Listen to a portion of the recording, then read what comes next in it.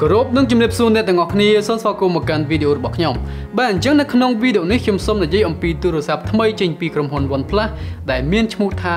OnePlus Nord បើតិចច្រឡំ OnePlus Nord មិនមែន Nord ទេបងប្អូនជាមួយនឹង D ណា OnePlus Nord អញ្ចឹងបងប្អូនទាំងអស់គ្នាប្រហែលជាបានឮខ្លះៗហើយអំពីព័ត៌មានបែកធ្លាយថា OnePlus នឹងមានទូរស័ព្ទតម្លៃល្អមួយបាទប្រហែលជា OnePlus 8 Lite ប៉ុន្តែអត់បានចេញ OnePlus 8 Lite ទេ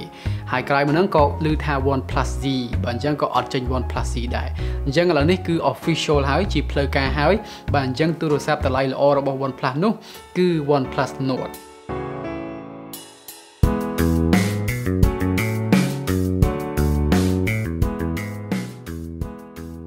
អញ្ចឹងប្រហែលជាបងប្អូនទាំងអស់គ្នាស្គាល់ក្រុមហ៊ុន OnePlus មួយនេះហើយបាទអញ្ចឹងគឺជាក្រុមហ៊ុនចិនមួយដែលធ្វើការផលិត smartphone ដែលគាត់សំដៅទៅលើ speed ហើយនិងតម្លៃបាទអញ្ចឹងល្បឿនហើយនិងតម្លៃបាទអញ្ចឹងពីមុនមកហ្នឹងគឺគាត់តែងតែធ្វើការផលិតទូរស័ព្ទដែលមានល្បឿនលឿនជាងគូប្រកួតប្រជែងប្រកួតបាទអញ្ចឹង software គាត់ល្អគាត់ដាក់ RAM ច្រើនអញ្ចឹងទៅហើយតម្លៃប្រកួតហ្នឹងល្អជាងក្រុមហ៊ុនផ្សេងអញ្ចឹងឥឡូវហ្នឹងដោយសារតែសម័យបច្ចេកវិទ្យាទៅលើវិស័យ smartphone មួយនេះវាមានការផ្លាស់ប្ដូរទៅតាមសង្គមបាទអញ្ចឹង OnePlus ក៏ដើរតាមគេដែរអញ្ចឹងគាត់ដើរតាមគេទៅបាទអញ្ចឹង hardware ផ្សេង software ផ្សេងទៅតែងតែធ្វើការ update អញ្ចឹងតម្លៃហ្នឹងក៏វាខុសគ្នាដែរបាទអញ្ចឹងគាត់ទិញម៉ាស៊ីនកាន់ថ្លៃទៅគាត់ចំណាយលុយកាន់តែច្រើនទៅលើការផលិត smartphone ប្រកួតដើម្បីឲ្យទាន់គូប្រកួតប្រជែងនោះអញ្ចឹងទូរស័ព្ទប្រកួតហ្នឹងនៅលឿនមែនតែតម្លៃវាហ្នឹងមិនបានល្អដូចមុនទេបាទអញ្ចឹងកាន់តែឡើងថ្លៃទៅហើយបាទអញ្ចឹងដោយសារតែក្រុមហ៊ុន OnePlus ឃើញថាតម្លៃទូរស័ព្ទប្រកួតហ្នឹងកាន់តែថ្លៃទៅ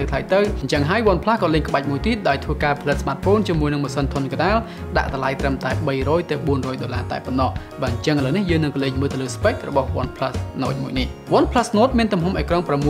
អ៊ីនជាមួយនឹងបច្ចេកវិទ្យាអេក្រង់ OLED ហើយវាក៏មានកម្រិតបង្ហាញបានត្រឹម Full HD+ ផងដែរប៉ុន្តែអ្វីដែលពិសេសនឹងគឺទៅនឹងអេក្រង់ refresh rate របស់វាគឺរហូតដល់ទៅ 90Hz ហើយណោះបាទអញ្ចឹងចំណុចល្អមួយបាត់បងប្អូនបាទអញ្ចឹងអេក្រង់ 6.4 អ៊ីនអេក្រង់ OLED ហើយ 90Hz ទៀតបងប្អូនបាទអញ្ចឹងចំណុចទី1នេះគឺឃើញថាល្អបាត់ទៅហើយចំពោះអេក្រង់របស់ OnePlus Nord មួយនេះចំពោះម៉ាស៊ីនរបស់ OnePlus Nord មួយនេះគឺវារត់ជាមួយនឹង Qualcomm snapdragon 765G ដែលមាន RAM 8GB ជាមួយនឹង memory នៅក្នុងម៉ាស៊ីន 128GB ផងដែរបាទអញ្ចឹងម៉ាស៊ីន snapdragon 765G មួយនេះវាមិនមែនជាម៉ាស៊ីនធន់វាមិនមែនជាម៉ាស៊ីនស៊េរីកំពូលនោះទេទោះបីជា OnePlus Nord មួយនេះរត់ជាមួយនឹងម៉ាស៊ីនធន់កណ្ដាលរបស់ក្រុមហ៊ុន Qualcomm ក៏ដោយប៉ុន្តែសម្រាប់ឆ្នាំ2020នេះ Qualcomm អត់បានបែងចែកភាពខុសគ្នារវាងម៉ាស៊ីនធុនកណ្ដាលហើយនិងម៉ាស៊ីនកំពូលនឹងខុសគ្នាខ្លាំងនោះទេបាទអញ្ចឹងសម្រាប់ការលេងហ្គេមក៏ដោយសម្រាប់ការប្រើប្រាស់ទូទៅក៏ដោយបាទអញ្ចឹងវាអត់សូវខុសគ្នាឆ្ងាយដូចពីកាលពីប្រហែលឆ្នាំកន្លងទៅទេបាទអញ្ចឹងពីមុនមកហ្នឹងយើងឃើញថាម៉ាស៊ីនធុនកណ្ដាលអូមិនសូវល្អ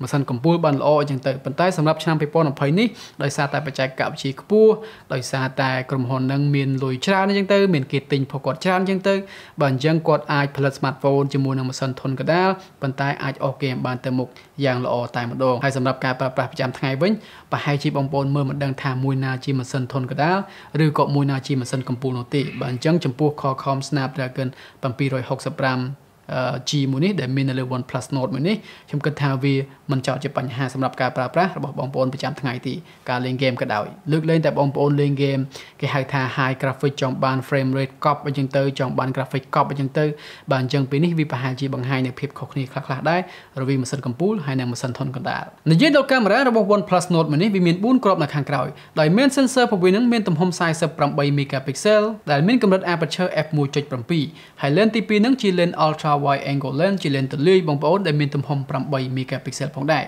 lens ទី3មានទំហំ5 megapixel ជា depth sensor ហើយ lens ចុងក្រោយគឺជា lens សម្រាប់ធ្វើការថតជិតៗដែលគេហៅថា macro lens មានទំហំត្រឹមតែ2 megapixel តែប៉ុណ្ណោះចំពោះកាមេរ៉ាខាងមុខរបស់ OnePlus Nord មួយនេះមាន2គ្រាប់ផងដែរដោយមាន sensor របស់វានឹងមានទំហំ32 megapixel បូកជាមួយនឹង8 megapixel ជា ultra wide angle lens បាទអញ្ចឹងសម្រាប់បងប្អូនធ្វើ vlog បាទអញ្ចឹងលយមែនទែនតែម្ដងដូរទៅកាន់8 megapixel ទៅថតវីដេអូទៅលេងបានល្អតែម្ដងថតរូបភាពក៏ទៅលេងល្អដែរបាទអញ្ចឹងសរុបមកមាន6គ្រាប់នៅលើ OnePlus Nord ទាំងអស់ចំពោះថ្មរបស់វាមានទំហំ 4115 mAh ជាមួយនឹងបច្ចេកវិទ្យាសាកលឿនរហូតដល់ទៅ 30W ឯណោះបាទអញ្ចឹងមានគេហៅថា on display fingerprint scanner ទៀតបាទអញ្ចឹងលយមែនទែនបងប្អូនបាទអញ្ចឹងយើងឃើញថា spec ប៉ុណ្ណេះតម្លៃប៉ុណ្ណេះវាពិតជាអាចទទួលយកបានសម្រាប់ទូរស័ព្ទថ្មីបើសិនជាបងប្អូនធៀបជាមួយនឹងទូរស័ព្ទមួយទឹកវាជារឿងផ្សេងបងប្អូនថាខ្ញុំទិញ Galaxy អីគេ S10 5G ត្រឹមតែ300ឬក៏400ចុះទិញបានថ្មីចុះនេះម៉ាស៊ីនធុនកណ្ដាលហើយ game អត់បាន Quad HD ទៀតអត់បានប្រព័ន្ធការពារទឹកទៀតអត់បាន wireless charge ទៀតអញ្ចឹងវាប្រហែលជាចាញ់អាមតិកហើយប៉ុន្តែខ្ញុំនិយាយថារបស់ថ្មីទីបងប្អូនសម្រាប់ទូរស័ព្ទថ្មីខ្ញុំគិតថាតម្លៃប៉ុណ្ណឹង spec ប៉ុណ្ណឹងទទួលយកបានតែម្ដងដូចជា300ទៅ$400នេះទៅតាម configuration memory ដែលបងប្អូនទិញណាបាទអញ្ចឹងម្ដងទៀតចំពោះ RAM វាមានជម្រើសចាប់ពី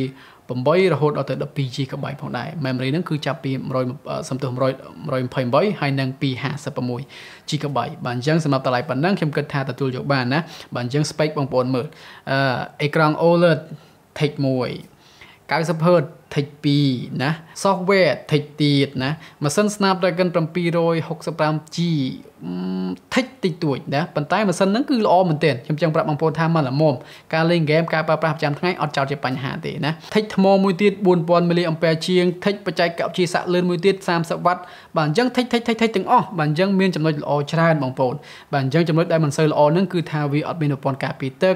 វាអត់មាន wireless charge អីទេបាទអញ្ចឹងទាំងអស់នោះគឺជាចំណុចវា premium មែនទែនបើសិនយើងដាក់ទៅប្រហែលជាធ្វើឲ្យគាត់នឹងខាតលុយខ្លះដែរអញ្ចឹងថ្ងៃចេញភវីពិតប្រាកដហ្នឹងគឺនៅថ្ងៃទី21ខែ7បាទអញ្ចឹងខែនឹងឯងនៅថ្ងៃទី21